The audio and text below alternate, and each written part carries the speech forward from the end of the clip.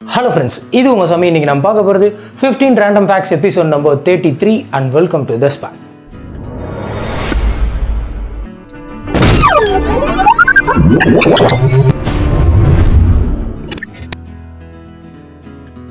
Winter black அப்படின்ற material தான் இருக்குதுல ரொம்ப blackest black மெட்டீரியல் அப்படினு சொல்வாங்க. ஏனா இது அவ்வளவு கருப்பா இருக்கும். அது பக்கத்துல லைட் அடிச்சா கூட அதுல 99.965% அது அப்படியே அப்சர்வ் பண்ணிக்கும். and இது நீங்க பார்க்கறப்ப ஏதோ அந்த இடத்துல ஒரு பெரிய குழி இருக்க மாதிரி ஃபீல் ஆகும். இப்போ நீங்க பார்த்துட்டு இருக்க இந்த போட்டோ தான் டைட்டானிக் கப்பல் மூழ்கிறதுக்கு முன்னாடி எடுக்கப்பட்ட கடைசி போட்டோ. 1979ல எல்விட்டா ஆடம்ஸ் அப்படினு சொல்லிட்டு ஒரு பொண்ணு இருந்தாங்க. இவங்க எம்பயர் ஸ்டேட்டோட 86வது மாடியில இருந்து சூசைட் பண்றதுக்காக எகிரி குதிக்கிறாங்க. ஆனா அந்த சமயம் அவ்வளவு ஹைட்ல காத்து ரொம்ப பலமா அடிச்சதனால அவங்க 85வது ஃப்ளோர்லயே தூக்கி வீசப்பட்டு காப்பாற்றப்படுறாங்க. 2008ல ஈரான்ல இருந்த குக்ஸ்லாம் வந்து ஒரு வேர்ல்ட் ரெக்கார்டை பிரேக் பண்றதுக்காக இருக்கிறதுலே ரொம்ப பெருசான ஒரு சாண்ட்விச்சை தயாரிக்க பிளான் பண்ணாங்க. அண்ட் அதே மாதிரி அவங்க ரொம்ப நீளமான சாண்ட்விச்சை தயாரிச்சாங்க. பட் அவங்க வந்து கின்னஸ் ரெக்கார்டு வாங்கல. அந்த கின்னஸ் ரெக்கார்டுக்காக மெஷர் பண்ண வரதுக்கு முன்னாடி அங்க இருந்த கிரவுட்ல இருந்து எல்லா பீப்புள்ஸும் அந்த சாண்ட்விச்சை எடுத்து சாப்பிட்டாங்க.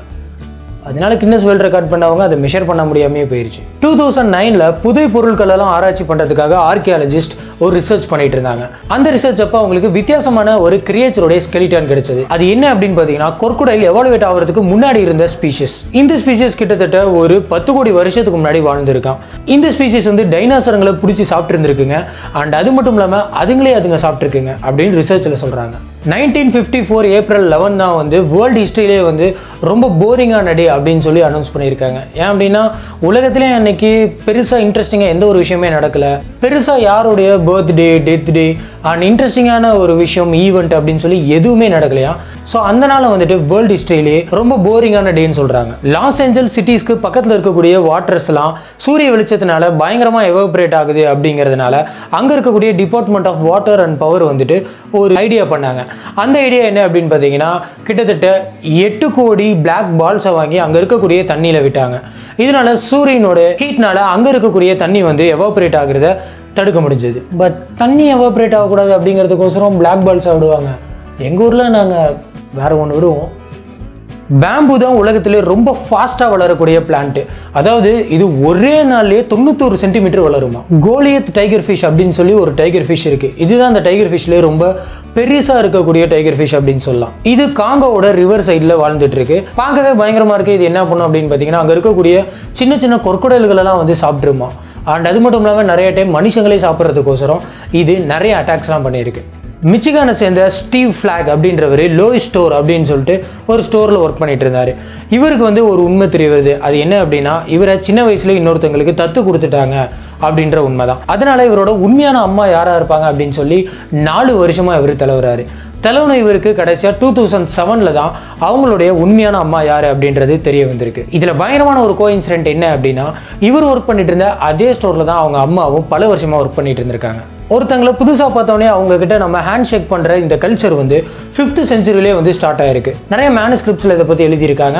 அண்ட் நம்மளுக்குள்ளே வந்து சண்டை கிடையாது, நம்ம வந்துட்டு ஒன்றா ஒற்றுமையாக இருக்கும் அப்படின்றத காட்டுறதுக்காகவே இந்த ஹேண்ட் ஷேக் பண்ணியிருக்காங்க. பார்கோடு ஸ்கேனர் வந்துட்டு பிளாக் கலரில் இருக்கக்கூடிய பார்ஸை தான் வந்து ஸ்கேன் பண்ணும் அப்படின்னு நம்ம நினச்சிட்டு இருக்கோம். ஆனால் அது அப்படி கிடையாது. பிளாக் கலர் பார்கோடை தவிர மீதி இருக்கக்கூடிய பிளாங்க் ஸ்பேஸை தான் அது ஸ்கேன் பண்ணுமா. 2012ல் சாய் கேப் போக் அப்படின்னு சொல்லிட்டு சைனாவை சேர்ந்த ஒருத்தர் இருந்தார். இவரை ஒரு வாட்டி ஜெயிலில் அடைச்சிடுறாங்க. இவரை ஜெயிலில் போட்டு 5வது நாளே இவர் அந்த ஜெயிலில் இருந்து தப்பிச்சிடுறாரு. அது இவர் எப்படி தப்பிச்சிருக்காரு அப்படின்னு பார்த்தீங்கன்னா டோருக்கு கீழே சாப்பாடு போடுறதுக்கோசரம் ஒரு சின்னதாக ஒரு ஓப்பனிங் ஸ்லாட் வச்சிருக்காங்க. இந்த ஸ்லாட் வழியாக பூந்து தப்பிச்சிருக்காரு. அண்ட் இவர் யார் அப்படின்னு பார்த்தீங்கன்னா 23 வருஷமாக யோகாவில் ப்ராக்டிஸ் பண்ணிட்டு இருந்த ஒருத்தரம். இதில் பயங்கரமான விஷயமே சாப்பாடு போடுறதுக்கோசரம் ஓப்பன் பண்ணி வச்சிருந்த ஸ்லாட்டோட சைஸ் வந்து 15க்கு 45 சென்டிமீட்டர். பட் இவரோட ஹைட் வந்து 163 சென்டிமீட்டர். அப்படியே கையெல்லாம் மடிச்சு அப்படியே உள்ளே பூந்து போயிருக்காரு. பெண் குயின்களுக்கு முட்டியே கிடையாது, அதுங்களுக்கு கால் ரொம்ப ஷார்ட்டாக இருக்குது. அதனால தான் அதுங்க தத்தி போகுது அப்படின்னு நம்ம நினச்சிட்டு இருக்கோம். ஆனால் உண்மையாக பார்த்தீங்கன்னா பெண் குயின்களுக்கு கால் ரொம்ப பெருசாகவே இருக்குது. அதுங்களால கால்களை மடக்கி பெண்ட் பண்ண முடியும். இப்போ நீங்கள் பார்த்துட்டு இருக்க இந்த எக்ஸசைஸில் ரொம்ப நல்லா தெரியும் அதுங்களுக்கு எவ்வளோ பெரிய கால் இருக்குது அப்படின்னு. இருந்தாலும் அதுங்க ஏன் தத்தி போகுது அப்படின்னா அங்கே இருக்கக்கூடிய ஸ்னோவில் தத்தி போனால் ஃபாஸ்ட்டாக போயிடலாம் அப்படின்னு அதுங்க யோசிக்குதுங்க.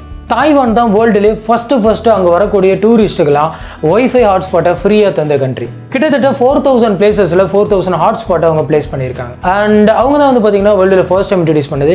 இப்போ நம்ம ஊரில் வந்து பார்த்தீங்கன்னா நிறைய இடத்துல ஹாட்ஸ்பாட் ஃப்ரீயாகவே கிடைக்குது. இன்றைக்கி நம்ம பார்த்தா எல்லா ஃபேக்ஸுமே ரொம்ப இன்ட்ரெஸ்டிங்காக இருக்கும் அப்படின்னு நினைக்கிறேன். இந்த ஃபேக்ஸை பற்றி நீங்கள் இன்னும் டீட்டெயிலாக தெரிஞ்சுக்கணும் அப்படின்னு நினச்சிங்கன்னா கீழே இருக்கக்கூடிய டிஸ்கிரிப்ஷன் பாக்ஸில் இந்த எல்லா ஃபேக்ஸோட லிங்க்ஸை நான் போஸ்ட் பண்ணியிருக்கேன். ஸோ அதை விசிட் பண்ணி நீங்கள் தெரிஞ்சுக்கலாம்.